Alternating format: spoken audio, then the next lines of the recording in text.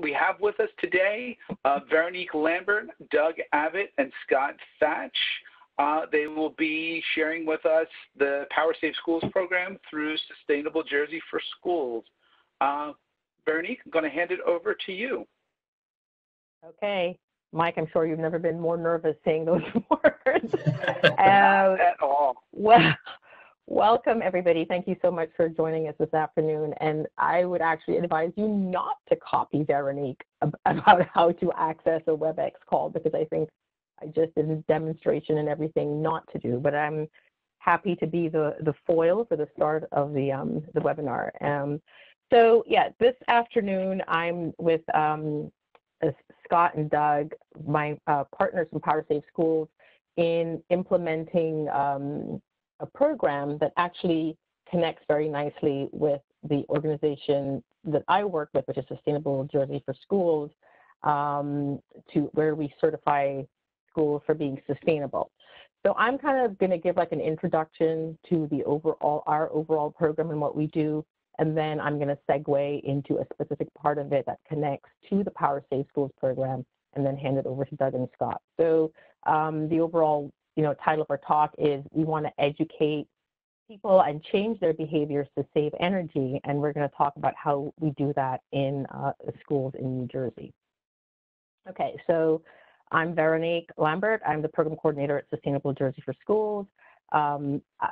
Unfortunately, I don't know who's on the call right now, so I don't have a sense if any of you are familiar with the program or may even be from districts already participating.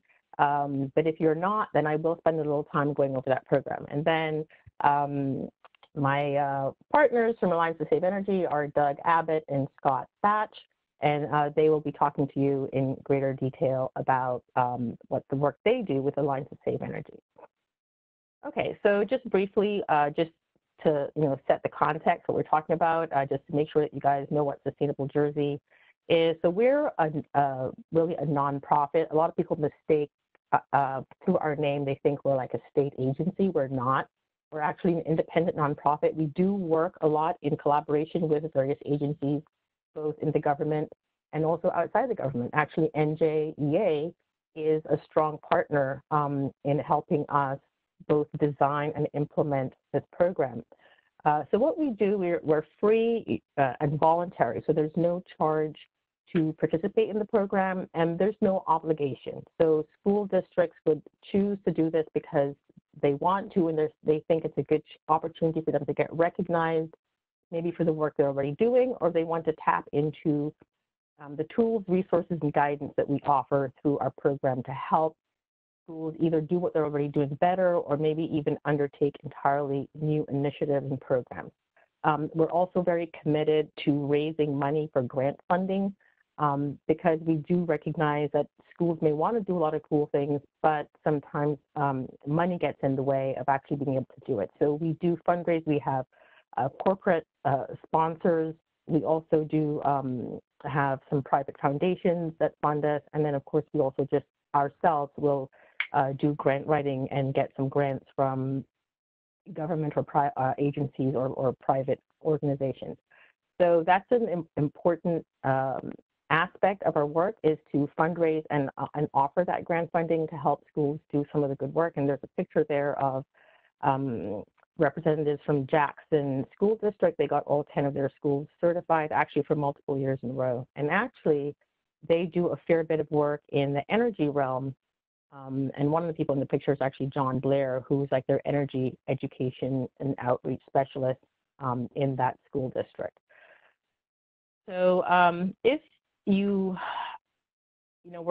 we're interested in finding out more, or even wanted to know if your particular school district was already participating, I'll show you how you can find that on the map. The schools program is based off of a very successful municipal certification program, and you'll see that on the map to the left. We already have 80% of towns in New Jersey that are participating.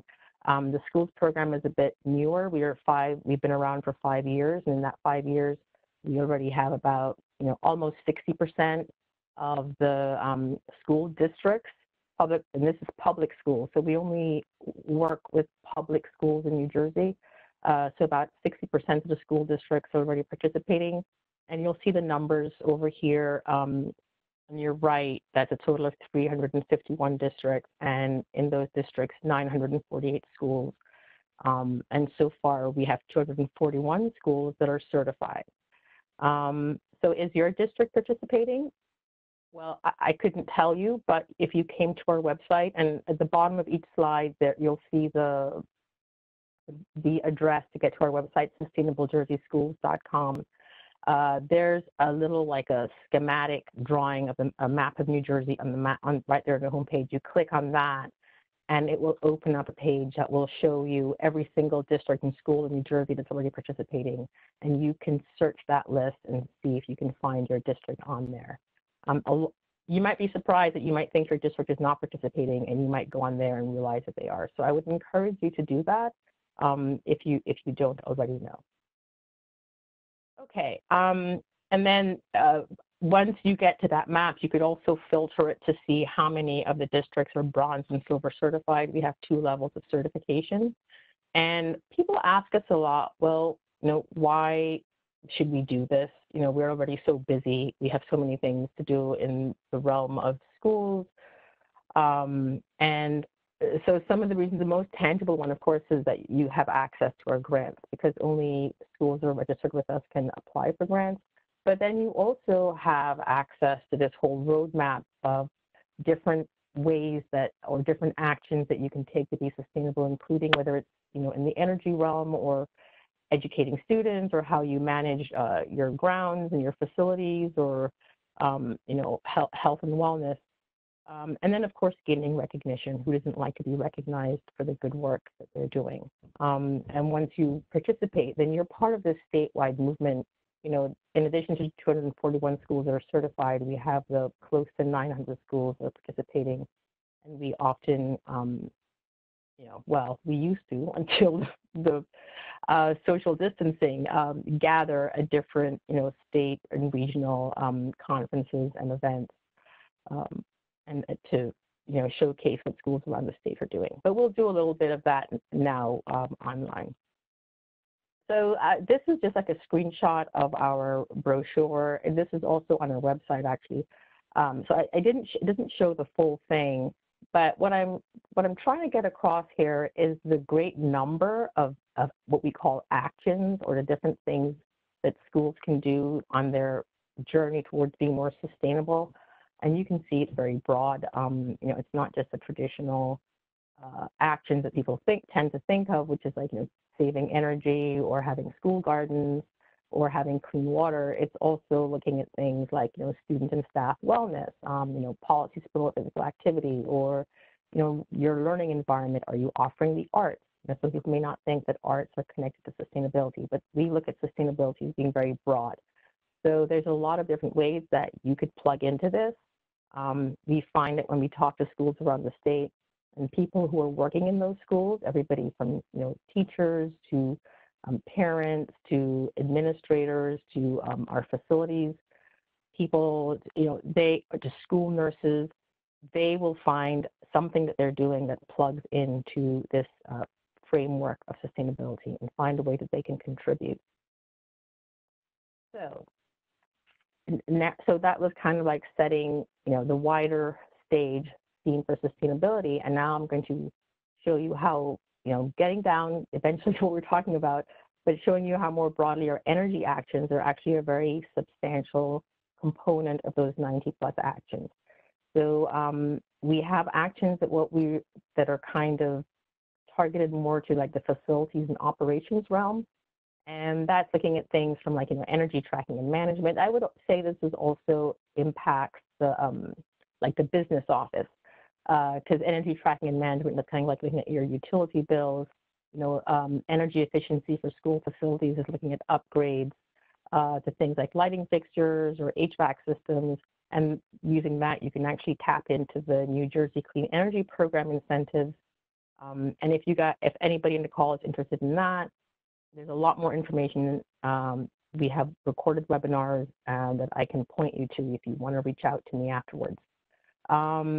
And then, of course, some schools have solar panels or geothermal installations. Or we even have some larger districts that have their own fleets. So either, like for example, in the case of Jackson, their energy manager actually has a car. It's an electric car, or I can't remember if it's electric or hybrid, that he drives, that he needs a driver on because it's a pretty large district. Or if some districts, either through their school buses, if they have like electric or propane, some cleaner fuel bus. So these are the ones that are more energy, more facilities operations and business administrator. But then we get into the actions that connect to student engagement and to working with people and what they do in essence, like how they engage with the community or how, students and staff learn.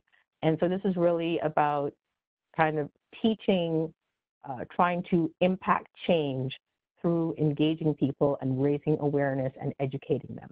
And right at the top of this list is the action that we're going to be focused on, which is this behavior-based energy conservation program.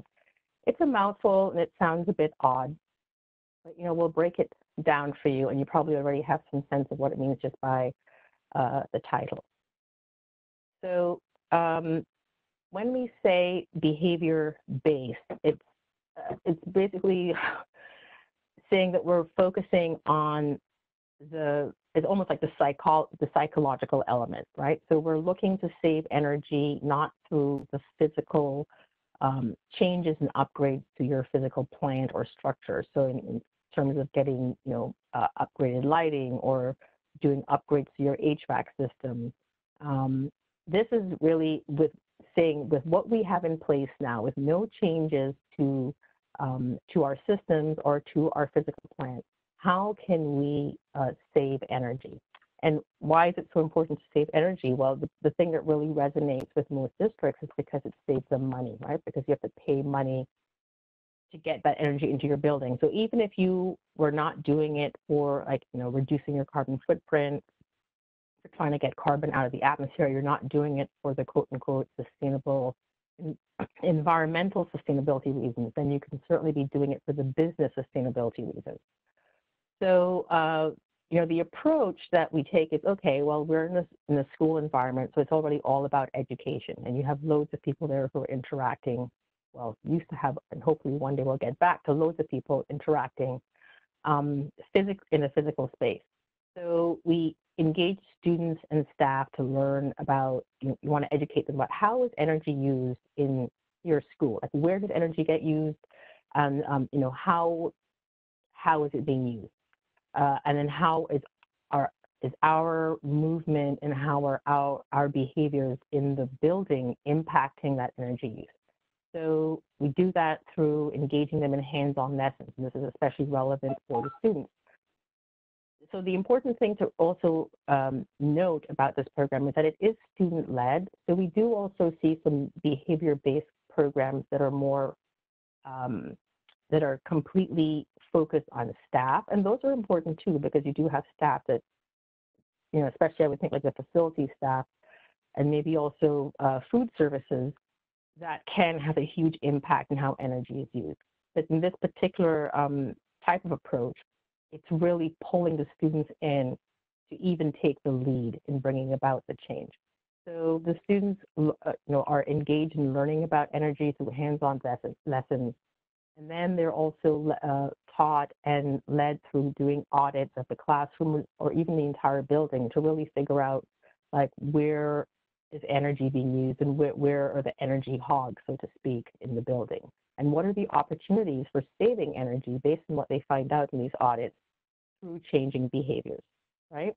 And then another popular way to get the education out, especially to the broader school population. So maybe you're working closely with a smaller classrooms or smaller groups of students, but then you want to get the word out to the larger population.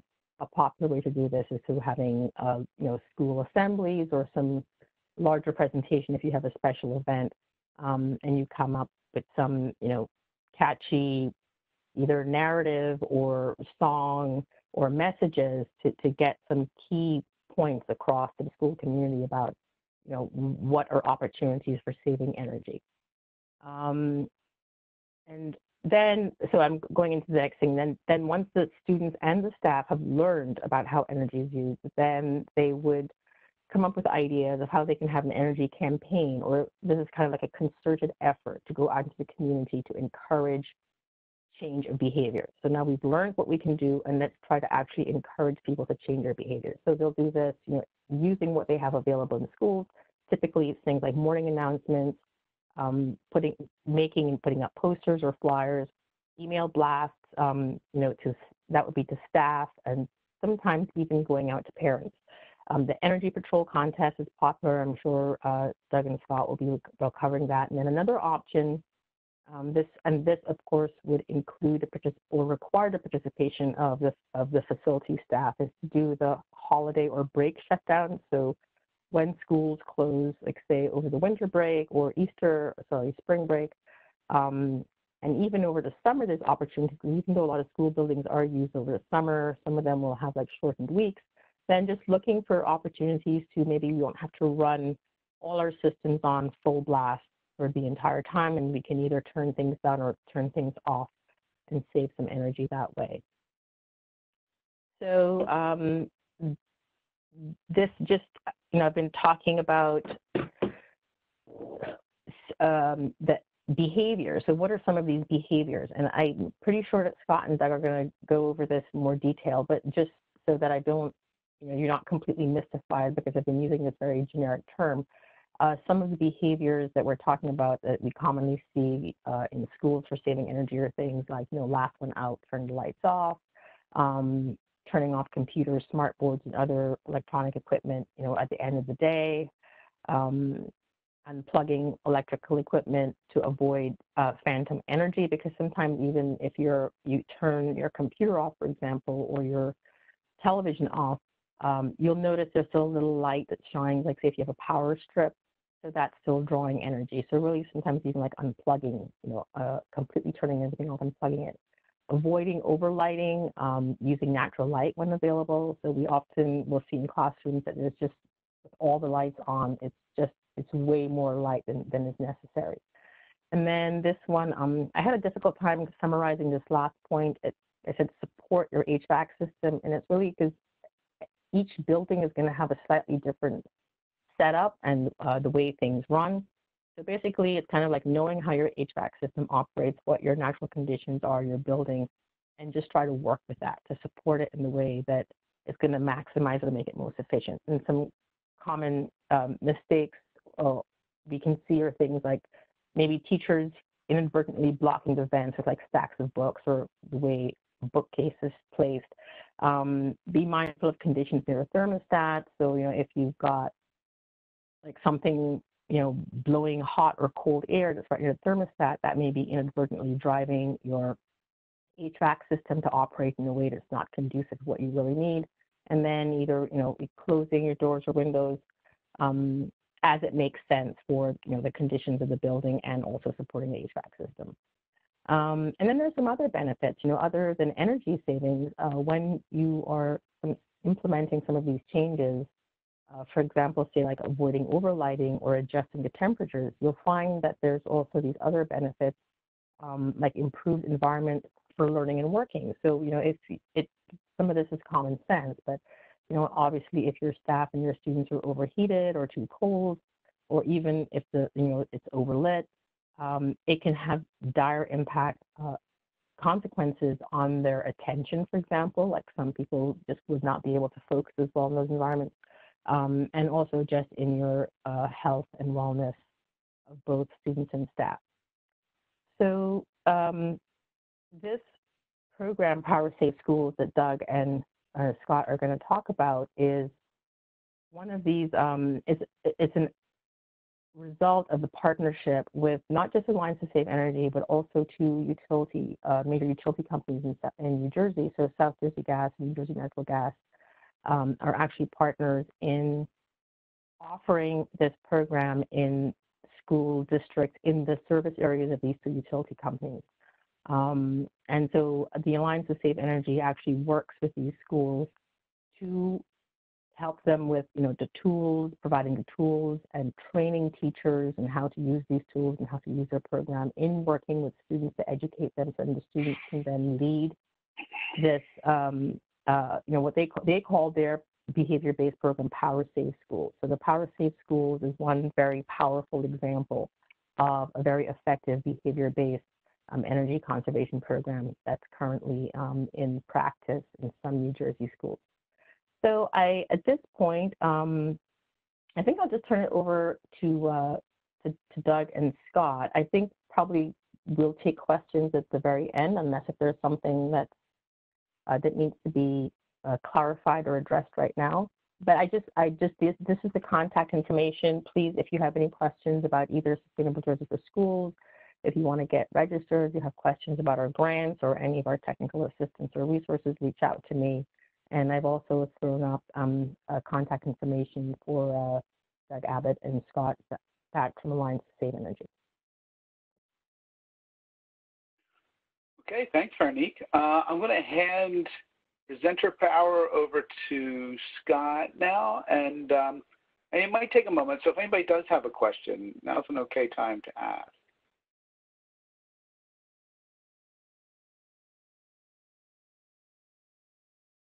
If any questions are being typed, somebody will have to read it out to me because I don't have view of the comments right now. Sure, chat. I can take care of that. Sure. So it looks like all's quiet right now. And Okay. Scott is just getting queued up.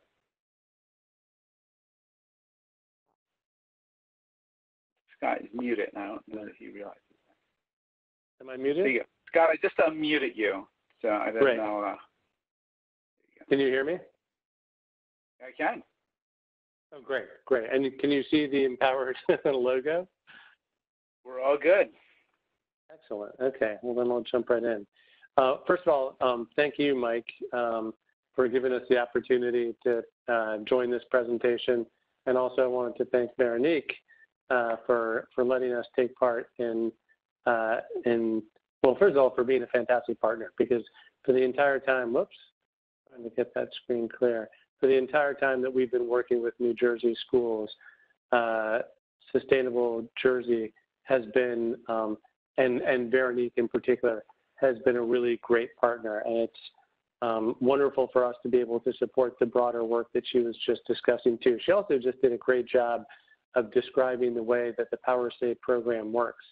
So she will be able to give you an overview of the program on top of what she just mentioned, and talk about some of the ways that the program has changed in recent months for obvious reasons.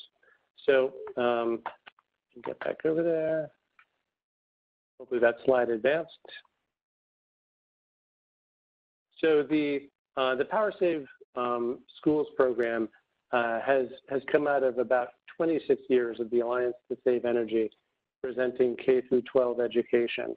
And one of the sort of driving beliefs of our program is that energy use is going to have a huge impact on future generations, and particularly on our young students today. And so they need to be taught about energy and energy efficiency. And they're also uniquely qualified to help lead the kind of change that's going to ensure that we have a healthy and prosperous energy future and future in general. So the goals of the program are, one of the first and foremost goals is to save energy and reduce costs. And those are obviously important in their own right, especially right now with budgets tight and liable to get much tighter. Energy represents the second largest expenditure in schools' budgets, behind only personnel expenses.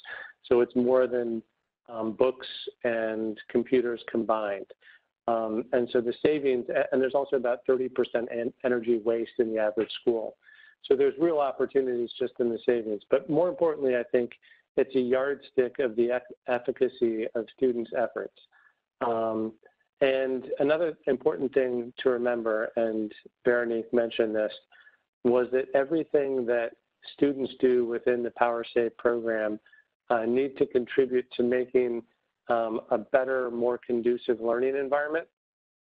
So which starts with being respectful of people's time, teachers' time, and then every energy saving recommendation that they make, whether it's around lighting or temperature, have to make the classrooms a better place to learn. So the analogy that I sometimes draw is to an ice cream shop, that you could certainly save a lot of energy by turning off the freezers in an ice cream shop, but then you would utterly undermine the purpose of an ice cream shop.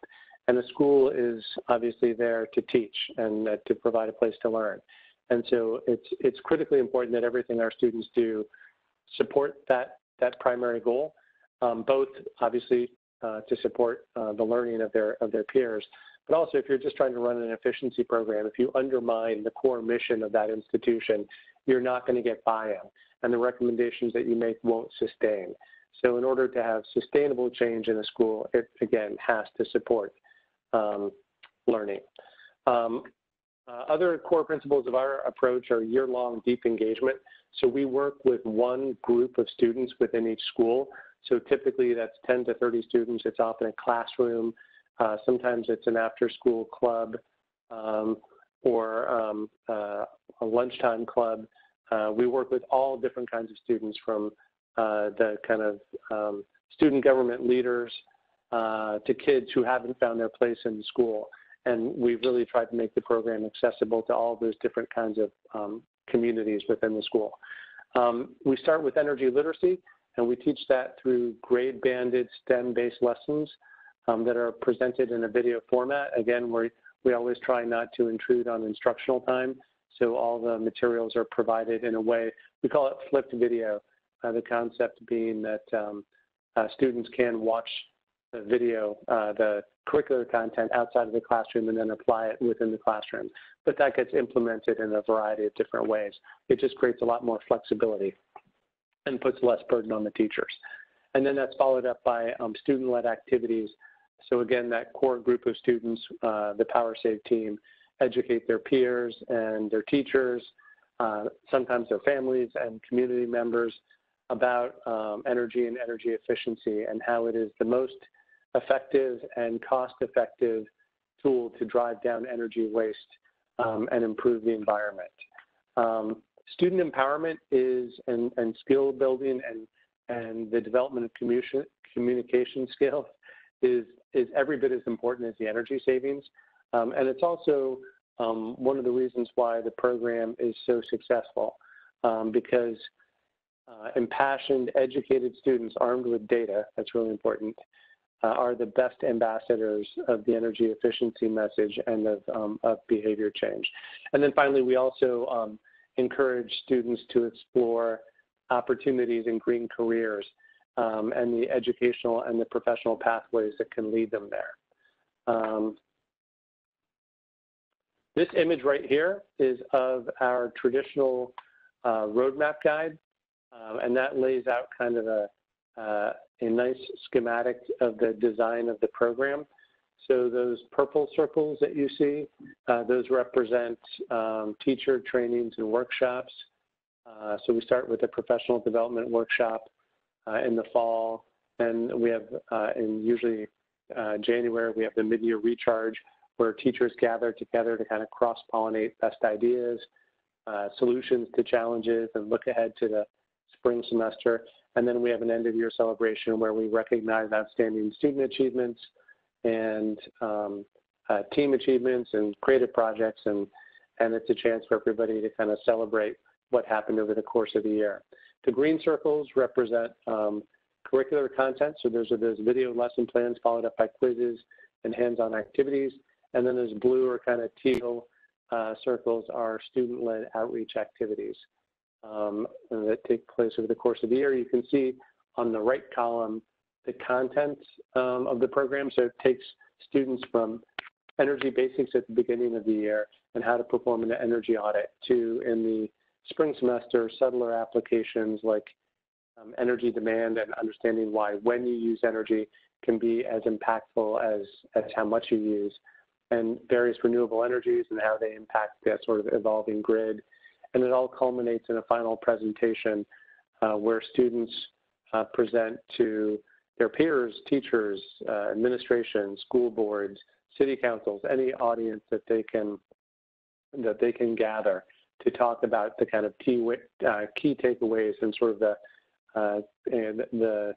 the outcomes of their program.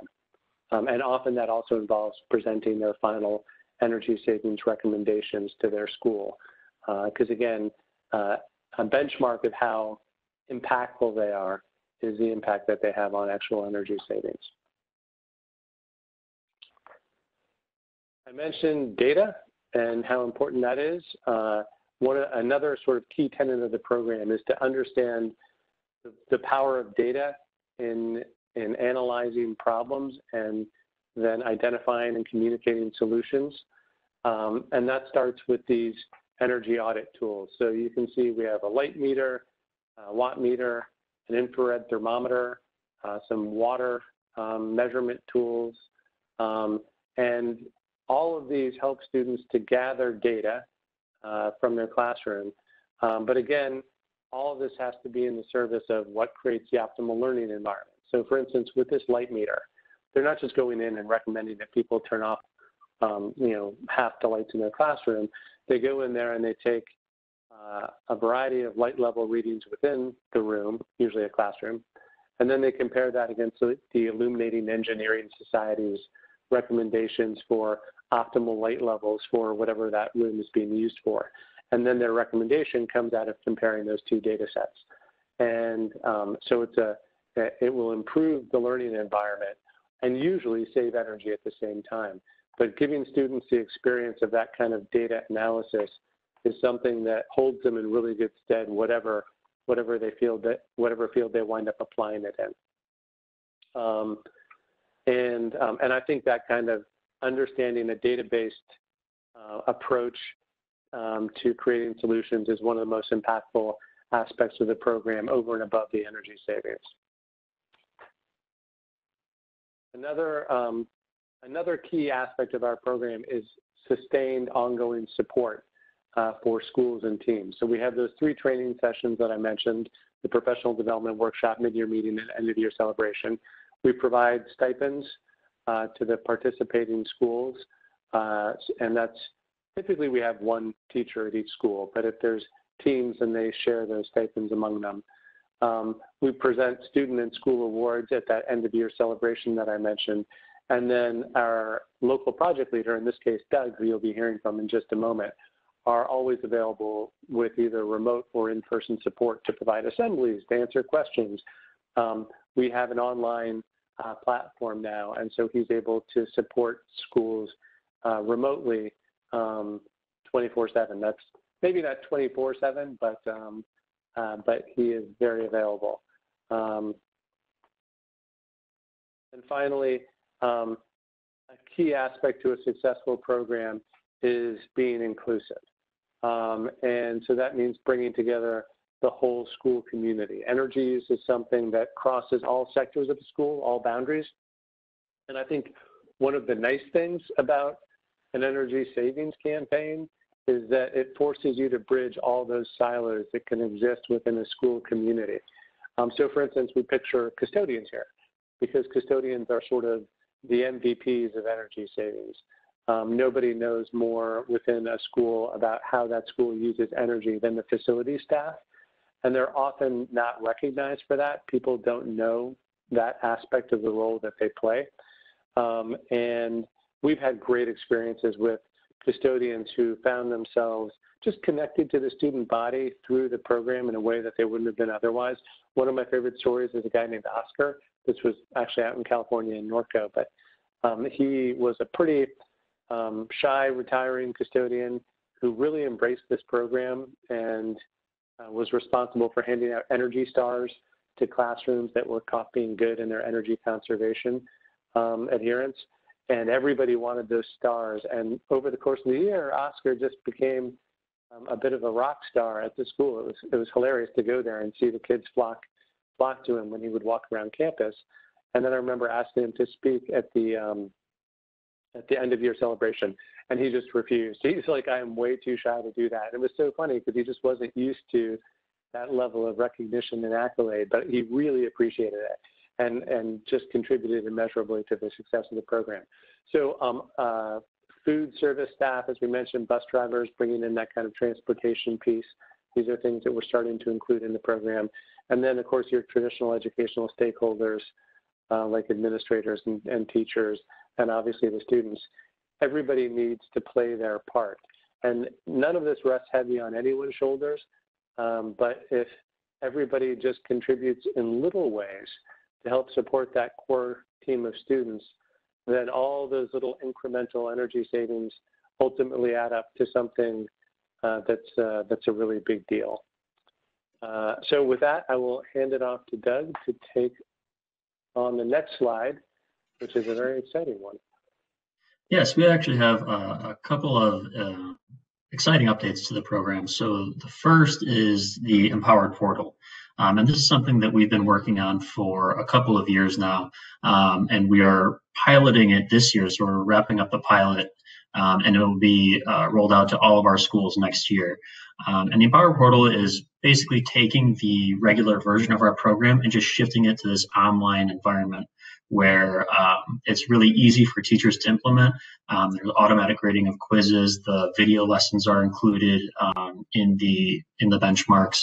And it also gives the students everything that they need as far as instructions and materials to really take the activities and run with them and really make them their own. So we're very excited to roll this out to all the schools next year. And we really think that the teachers and students will see a lot of benefit from the portal. It's also kind of a good time to be going online with all of the COVID-19 shutdowns. So this will serve as a valuable tool for next year. But in addition to rolling this out, we've adjusted a lot of the materials to be home facing. So we developed a new version of the program called Empowered at Home. It's all the same benchmarks and very similar content to the traditional program, but it's adjusted so that teachers can give it to their students remotely, and so that the kids are doing home-facing activities instead of things that they would traditionally do in school. So, for example, in the traditional version of the program, there's a school audit. In this version, all the kids do an audit of their home. In the traditional version of the program, the students present to the full staff. In this version, they do a presentation to their families about saving energy. So we're really excited about these new materials. Not just because they're helping schools out this year, but because with all the uncertainties surrounding next year, as far as whether schools will be open, this really allows our program to work no matter what. So if the schools are back open, we've got our traditional model to work with. If they're not, we've got our home version to work with. And if there's some mix in between, we can adjust for that as well. Scott, go to the next slide. And so far the reaction has been great. So I picked out three quotes that we've gotten back, and they're a pretty good representation of the feedback we've gotten from teachers so far. So Ross Cruz at Winslow Middle School says, it's been a great program to instruct in and out of school. Another teacher says that she and all of her students are learning and having fun, and they're definitely signing up for next year. And then Carolyn Tagmeyer says that the kids are having fun, so are their families, and that the message of saving energy was definitely heard. And I think that these give you a pretty good feel for the fact that in shifting to the Empowered at Home program, we were able to maintain that level of engagement with the students that they like so much in the program, in the traditional version of the program, and that we've maintained the rigor and focus on energy efficiency through STEM lessons that have always been present in our program. So the feedback so far has been overwhelmingly positive. And if any of you want to try this out at your own home or with students, or if you know someone else that might want to try it out, we've made the home audit version of the materials available for free.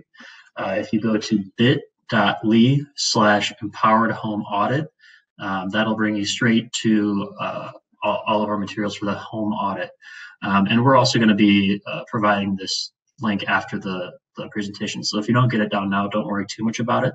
But really, we think it's a good way to get a feel for what our program offers, particularly in this remote learning environment. And with that, I think, Veronique, are we good to open up for questions? Well, yeah, sure. If there are any questions, because I didn't have anything, I don't have any other slides, but I certainly could, you know, entertain questions. I could even go to the website if anybody was interested to see that. Mike, what does it look like in terms of activity on the chat? There we go.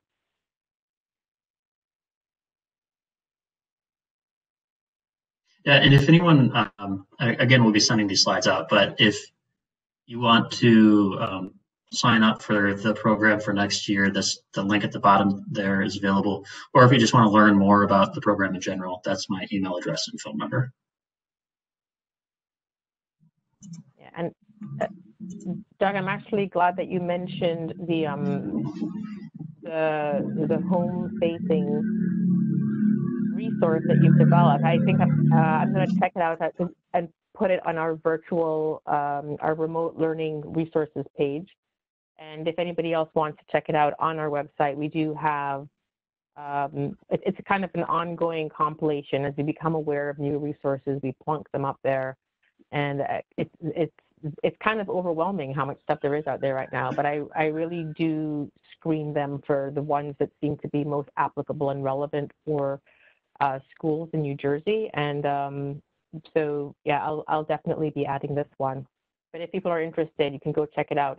We also try to put resources that are not just for class for teaching directly, but also for resources that relate to, like, I think we have one up there that's relating to green cleaning the buildings during the COVID lockdowns. It's a series of recorded webinars. And we also have some resources for administrators in terms of navigating the shutdown and implications for everything from budgets to policies. And just to give a little more background on those materials that Doug mentioned about the home energy audit. I mean, our program is always free to schools. You know, luckily we're funded by our utility partners in New Jersey. So any school that's interested in participating, there's no charge to them for any of the program resources.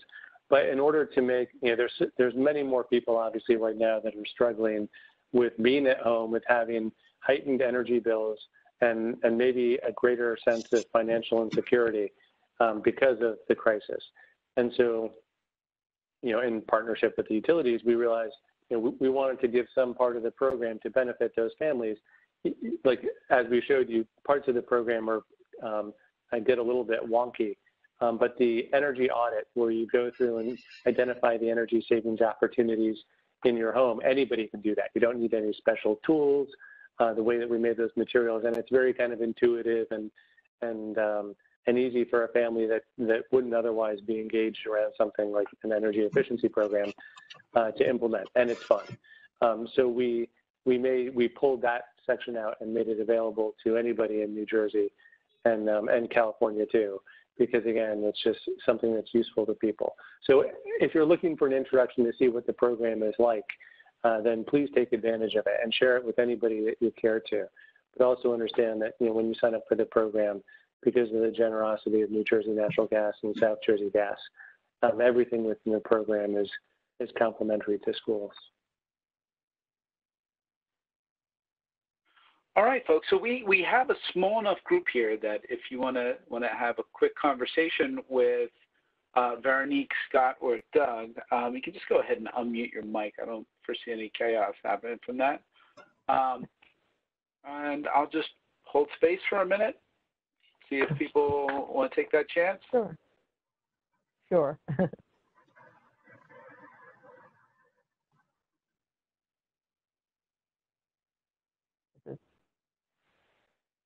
Wait time on a WebEx is always weird. I would love to get some crosstalk. We always have to give people a little bit extra time to go find that mute button. Yeah.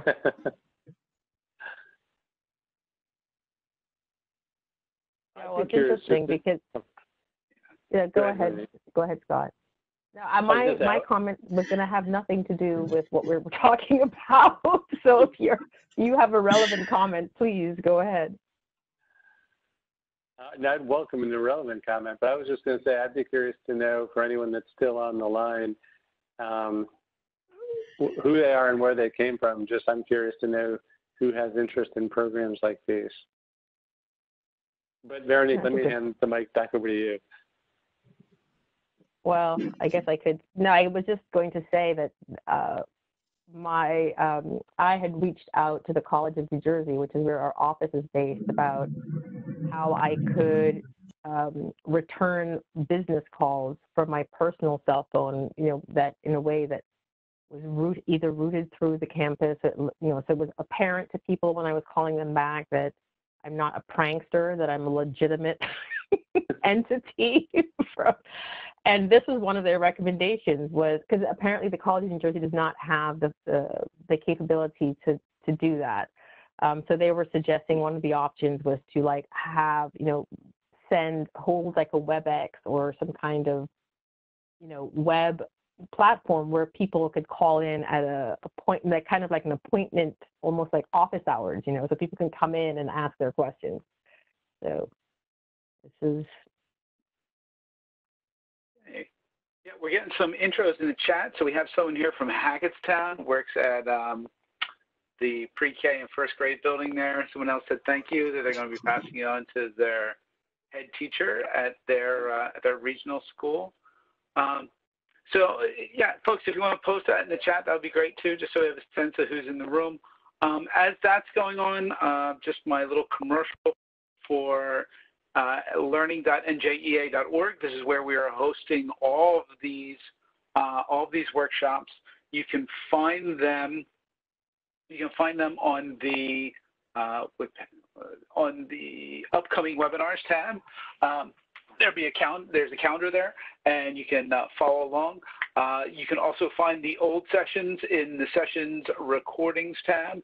We'll also be posting some links and things there for certain workshops. So like this workshop, we'll have some of the links that Veronique, Scott, and Doug shared posted on the site, so you can go back and refer to those. And we hope to see you in upcoming webinars. So we're running daily between now and the end of the month.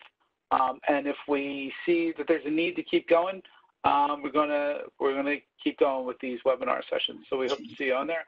If you have any requests for us, if there's any topic that you really are dying for, please share that with your local leadership, and they will get it to me, and we'll start working on getting some of those additional topics in the queue. And finally, if you go into your Mars profile, you can manage your subscriptions there, and you can get subscribed to updates for the learning.njea.org page. Every week there is a weekly update email that comes out that shares all the webinars for that week, so you can find all the information about upcoming learning opportunities there. So we have some more folks posted in. We have Upper Freehold Regional School District, Vernon Township Public Schools. Yeah, it's good to see people from around the state popping in.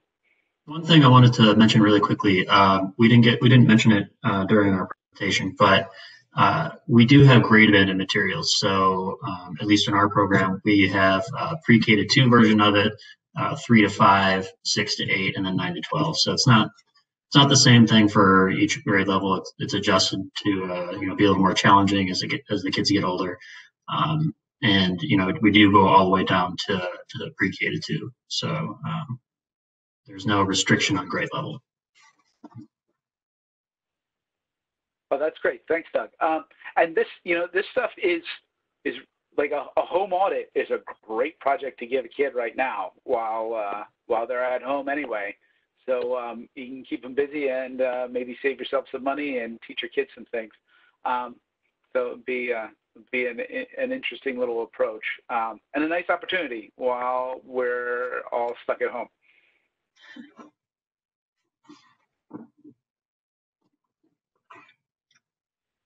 All right, folks. Well, that looks like all of it for today. So I want to say thanks again to Veronique, Scott, and Doug, and thanks to all of you for coming out to join us on this webinar. Hope everyone stays healthy and safe, and you have an opportunity to get out and enjoy the nice weather today. All right. Have a good one, everybody. Thank you. Thanks, everyone. Thank you. Thank you so much. Bye. Bye-bye.